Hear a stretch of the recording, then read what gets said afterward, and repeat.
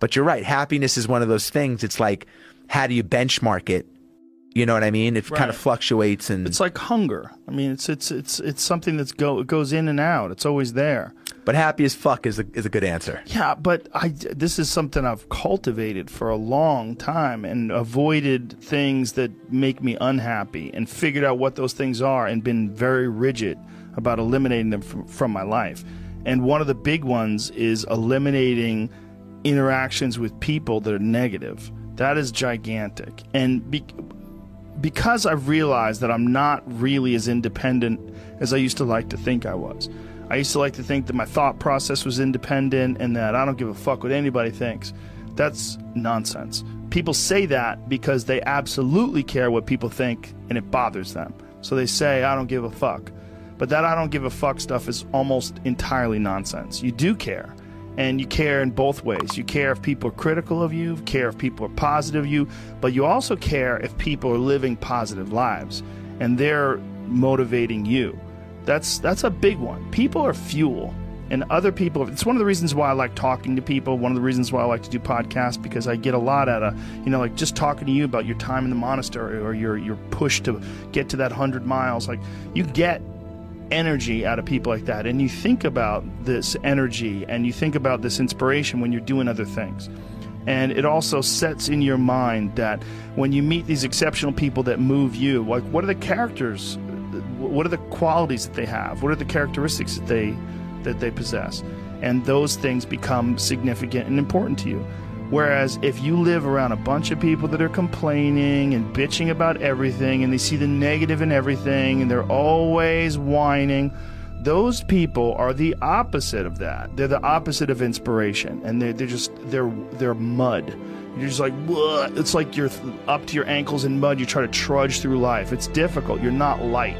It's not pushing you. There's not a wind at your back. The wind's in your face, and it's rough, and over time, I've learned that these people, you're not going to fix them. I used to want to fix them when I was young. I used to want to go, hey man, I see what you're doing. Like, dude, don't do that anymore. Listen, just try, just do this and stop doing that and start doing this. And if you just work towards this, you could be successful. And then a week later, the guy's doing the same shit. You're like, okay, right. I'm wasting a significant amount of my energy on someone who doesn't want to waste any of their energy on themselves.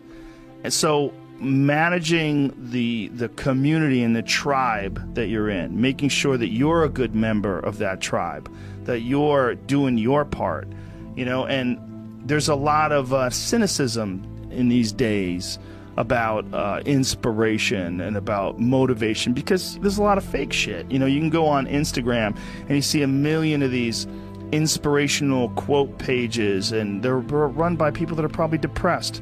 You see a lot of people that are, talking about how to get ahead in life, but they're not really doing anything themselves. So there's a lot of cynicism involved in that.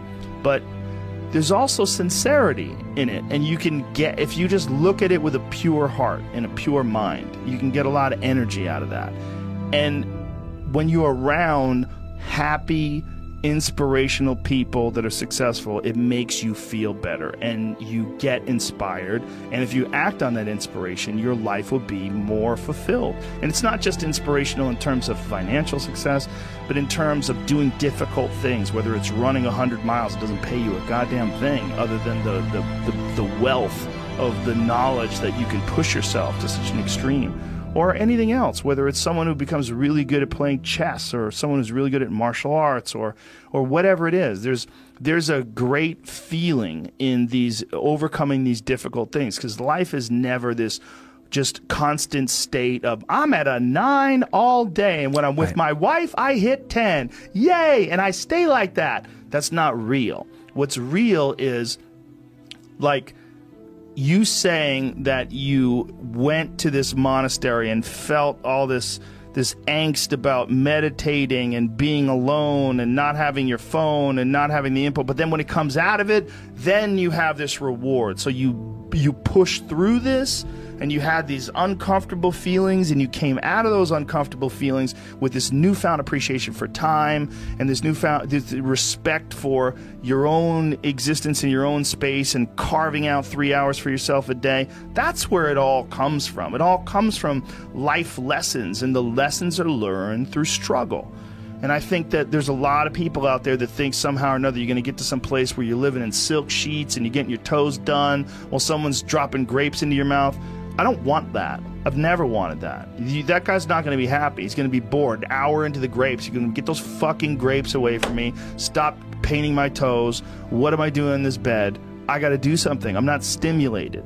The human organism, the animal that we are, needs constant stimulation because it evolved trying to find food and escape enemies, and find shelter, escape nature, escape the elements, try to survive. And this is the great joy that you have in taking care of your children, that you can protect your children from the elements and the enemies and feed them. And it's also the great sadness that you see in losers. When I see a loser, I see some guy who's 43 years old, lives in his parents' basement, and he fucking hates the world. I'm like, that was a baby.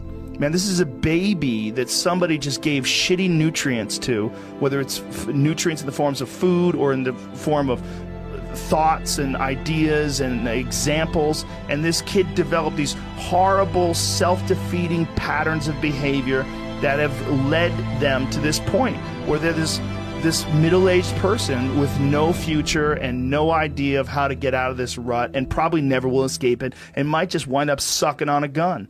You know, I mean, this is the world that we live in today. And I think part of that world is because we have been fed this line of horseshit that you're supposed to seek comfort. And I don't think you are. I think you're supposed to seek lessons, and you're supposed to seek difficult tasks and accomplishments. And through those things, and through doing things that are hard to do, even if it's just a fucking 90-minute hot yoga class. I do a 90-minute yoga class, man. Those last 20 minutes, I do not want to be there, man. And I definitely don't want to give 100%. And I can cheat. I could kind of half-ass it. But if I don't, and I get through it, when that time is up and the lady says namaste and everybody gets up, I'm like, fuck, man, I made it. You know, I lost 15 pounds. My fucking yoga mat is drenched to the point where I could literally wring it out and fill a jug up with water.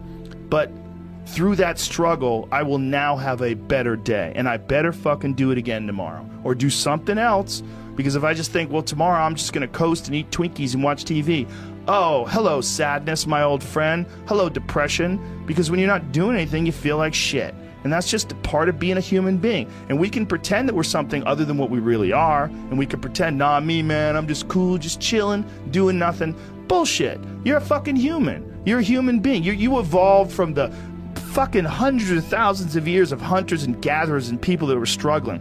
Those human reward systems are carved deeply into your DNA. And if you don't respect that, if you don't respect the mechanism of happiness and fulfillment and what you really need to do in order to feel satisfied in life, camaraderie, love, family, friendship, struggle, testing yourself, learning, all those things are imperative. They're all a giant part of being a person.